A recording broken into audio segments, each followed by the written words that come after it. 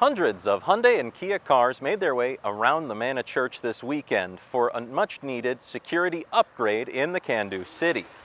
Police Captain Michael Petty says the police got involved because of a spike in crime involving cars made from 2011 to 2022. We've had a tremendous increase in motor vehicle thefts concerning Hyundais and Kias.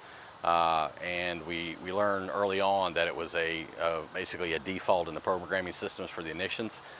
So we partnered with Hyundai and Kia dealership to come out and hold this event because it helps us deter crime and stop a lot of these motor vehicle thefts. They upgraded hundreds of cars on the day of the event. The line wrapped around the building, across the parking lot, and even out into the street. We're a bit overwhelmed. We didn't expect this many.